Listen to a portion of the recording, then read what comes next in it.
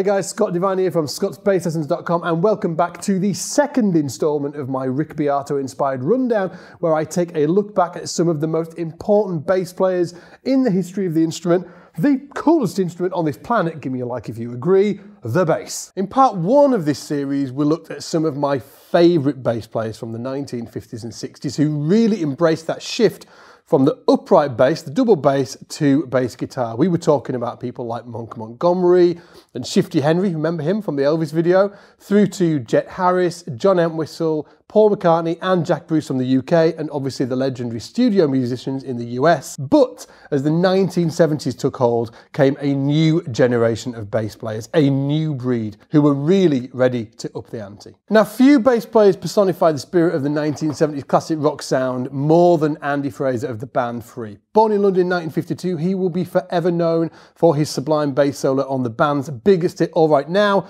from their 1972 album Fire and Water.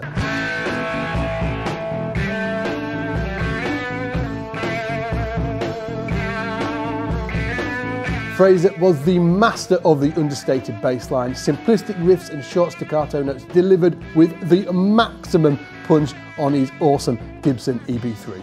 Elsewhere, the music of Yes, and in particular the bass playing of Chris Squire, obviously represented a completely new direction for the bass. Squire's crunchy Rickenbacker tone had never been better than it was in 1971, and luckily for us, when the band went in to record the Yes album, the engineer, a guy called Eddie Offord, clearly liked the bass to be loud, as it should be.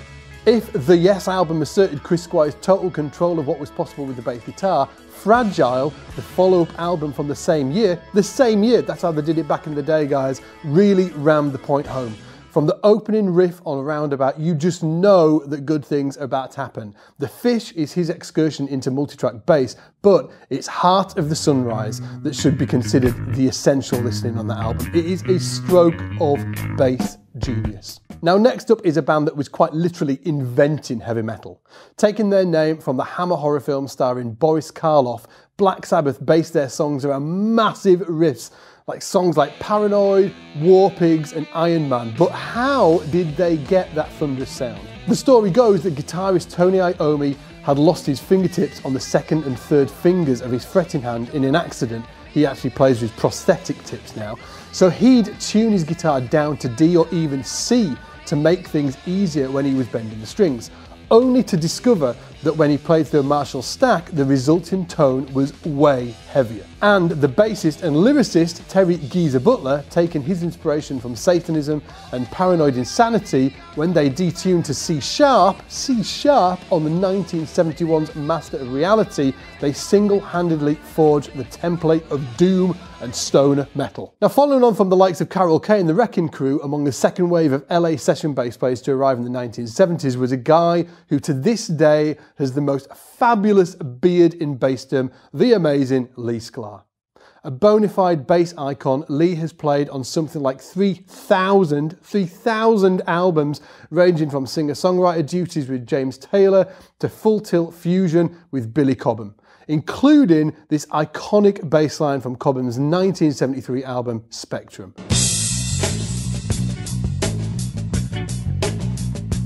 According to Lee, Stanley Clarke was originally called in to play the session, but when he got together with Billy Cobham, there were just too many chops and not enough hunkering down on the groove, which is when Lee got the call, and the rest is bass history. Around the same time, Chuck Rainey had been making his mark on the session scene in New York with artists like King Curtis and Aretha Franklin.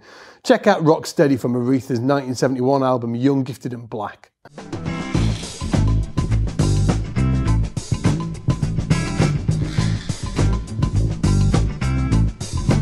But his move to LA in the early 70s at the behest of Quincy Jones actually resulted in even more landmark recordings, including this one by the legendary Steely Dan. While the music played, you walked by candlelight. Those San Francisco nights were the best in town. Chuck had been in Hollywood for about a year when he went in to record the bass part to Kid Charlemagne, and he played everything he knew, grooving hard with a relaxed feel that is super funky. Needless to say, obviously, he nailed it in one take. Best known for arguably the greatest ever recorded bass groove solo on a track called Voices Inside, Everything is Everything, from Donny Hathaway's 1972 live album, which was recorded at the Bitter End in New York. Great place, by the way. Willie Weeks is one of the original soul and groove masters. For Weeks, the 1970s were marked by sessions with David Bowie, George Harrison, Randy Newman, Stevie Wonder, James Taylor, the Rolling Stones, Ron Wood and Rod Stewart, but it's that extended solo with Donny Hathaway that is still cited as his greatest ever performance. Now, speaking of groove masters, my personal favourite, Anthony Jackson's reputation as an A-list session musician is second to none. Founded on decades of exceptional bass work with the likes of Chaka Khan, Paul Simon, Roberta Flack and numerous luminaries from the jazz world, it was his picked bass line on the O'Jays' 1973 hit For the Love of Money, his wah-wah Fender bass with producer Leon Huff's addition of a phaser effect that cemented his place in bass guitar history.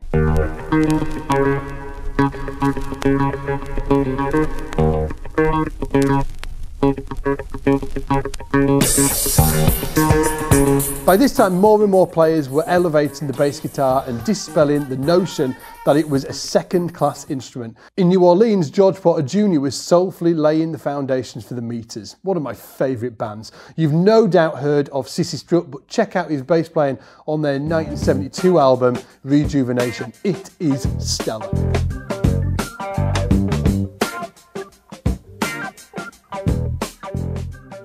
Now, with the funkiest of bass lines and the grooviest clothes, Verdine White of Earth, Wind and Fire was also hard at work creating some of the most influential albums in music history.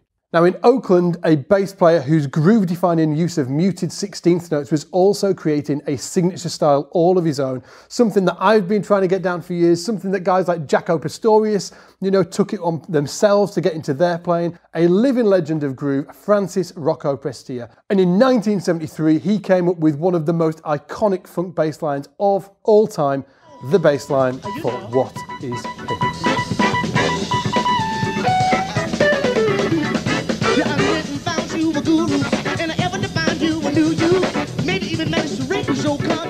Now, there must have been something weird in the water around Oakland at that time, because born just a few years before Rocco was an equally as groovy Paul Jackson, whose dirty tone, courtesy of his Fender Telecaster, has stood the test of time.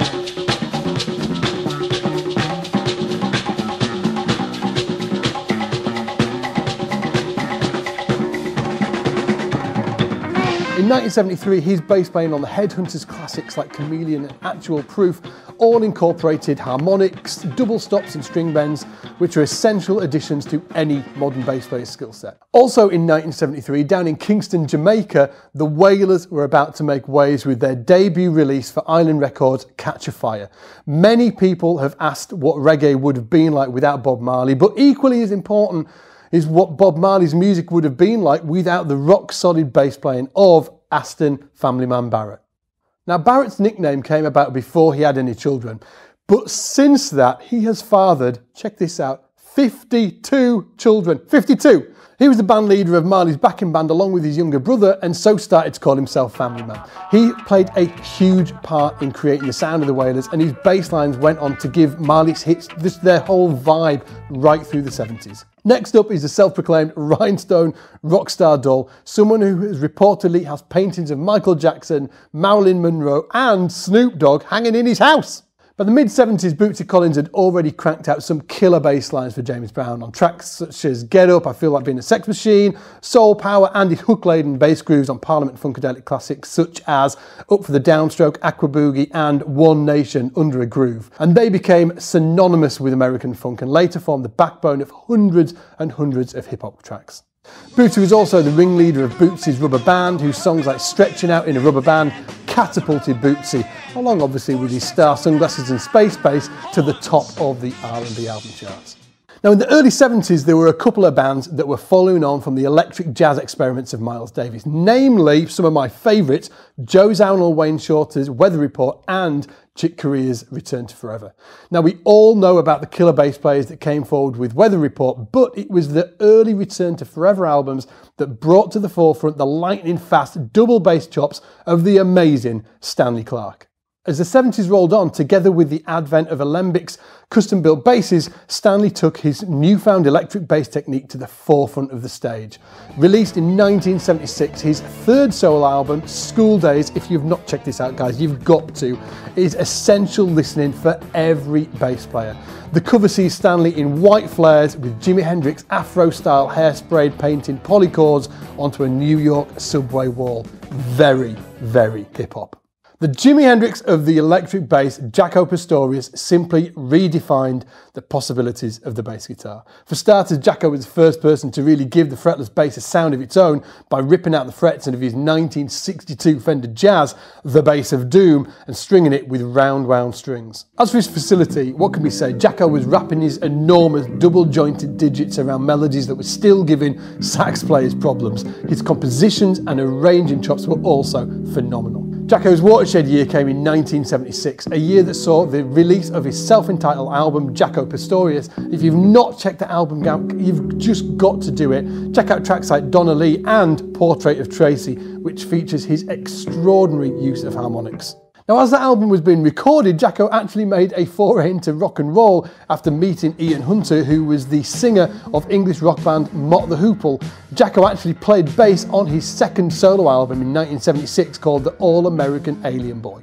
Also released in 1976 to many, Joni Mitchell's album Hejira is Jaco at his absolute best. And also in 1976, Jaco recorded with Pat Metheny on one of my favourite albums, Bright Size Life. But perhaps most important of all was his debut with Weather Report, playing on 2 tracks from their 1976 album Black Market, Cannonball and his own tune, Barbary Coast. Now fast forward a year and Jaco's bass playing on Weather Report's Heavy Weather album sealed his reputation as one of the greatest bass players to have ever lived. From the pinched harmonics on Birdland to the sheer technical brilliance of Teen Town or his mastery of soloing on Havona, it is still one of the most exciting wake-up calls for young bass players everywhere. Now before we move on, I just want to give a shout out to Jaco's predecessor in Weather Report, the amazing Alphonso Johnson, who you can check out on albums such as Mysterious Traveller, Tailspinning and Black Market. Now my top track from Alphonso has got to be Cucumber Slumber from the 1974 Mysterious Traveller. Okay, so how do we move on from guys like Jaco and Alphonso Johnson and Stanley Clarke?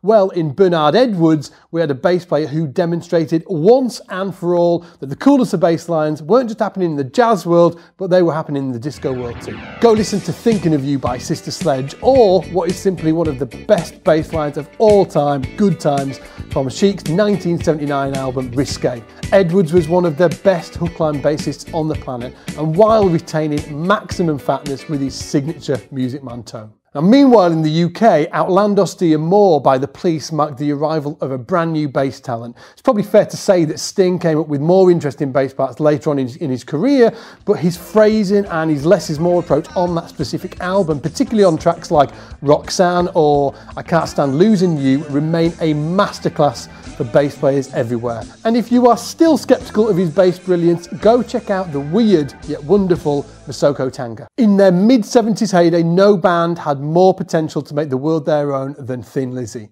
Named after a dandy comic cartoon creation, Tin Lizzy, their 1976 album Jailbreak was chock full of dynamite songs, including one track that showed off Phil Lynnett's bass playing, vocal and songwriting abilities in one single setting. Obviously, the boys are back in town.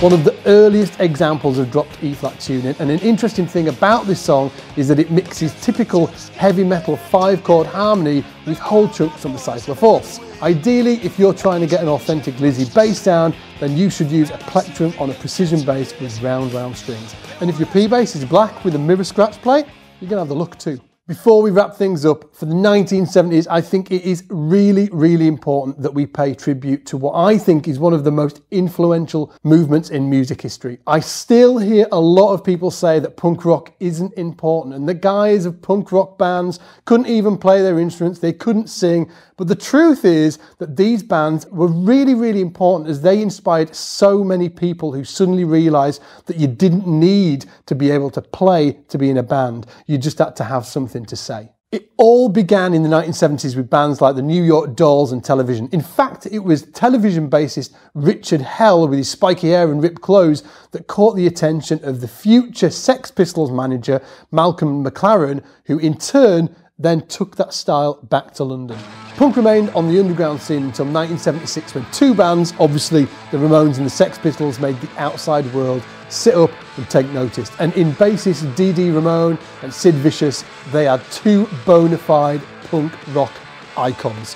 They played fast-paced short songs packed with angst and frustration about the social and political conditions of the time. When I think about the Ramones, I always think about songs like 53rd and 3rd, Warthog, Poison Heart, all obviously written by Dee Ramone. And as for Sid Vicious, he was brought in by the Sex Pistols manager, Malcolm McLaren, to replace the original bass player, Glenn Matlock, even though he didn't even know how to play the bass. Despite the group's biggest single, God Save the Queen, being banned and many retailers actually refusing to sell the resulting album, Nevermind the Bollocks, Here's the Sex Pistols, there was no denying that they struck a chord with punk music fans around the world everywhere. Sadly, Sid's entanglement with drugs and his infamous relationship with Nancy Spungen ended his career. He died of a drug-fueled overdose in 1979. If there is a sound of punk at its peak, then it is surely the bass playing of JJ Burnell. His distorted bass sound rattled the rib cages of young punks everywhere. In true punk tradition, he may not have been regarded as a muso, but he did revolutionise the bass sound as we know it. Always forward in the mix of the Stranglers records, it was the combination of his Fender P-Bass, rotary sound strings and a high-watt guitar amp that gave him that signature sound. You've got to check out their album, Ratus Norvegicus of 1977, and in particular, the bass parts on Hanging Around the Beaches. The only member of The Clash who was in the band from the very beginning to the bitter end was Paul Simonon, and he couldn't even play bass when he first joined, but what he lacked in ability, he made up for in style. He looked the part, he wasn't afraid to take centre stage, and he threw his bass around like he was Pete Townsend. If you Google London Calling by The Clash, you'll see exactly what I mean. Released in 1979, the album cover remains one of the most iconic images of a bass player ever. While you're at it, check out the track Guns of Brixton from that album, which Paul wrote. The bass line actually was later used by Beats International for their #1 UK hit album, Dub Be Good To Me.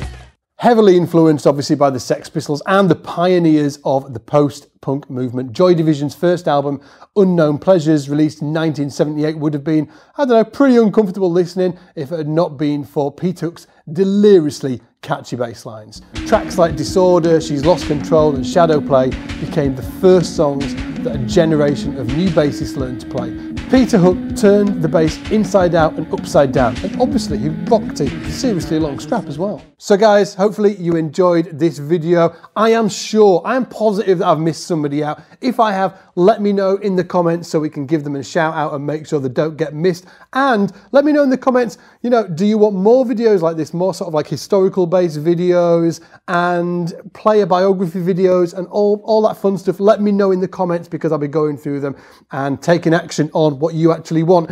If you don't know who I am, obviously Scott Devine from scottsbasslessons.com. Go check out the website if you haven't already. It's the largest and coolest online bass school there is out there, and you can grab a completely free 14-day free trial so you can take the thing for a test drive just to see if it's for you. As always, take it easy and I'll see you in the shed.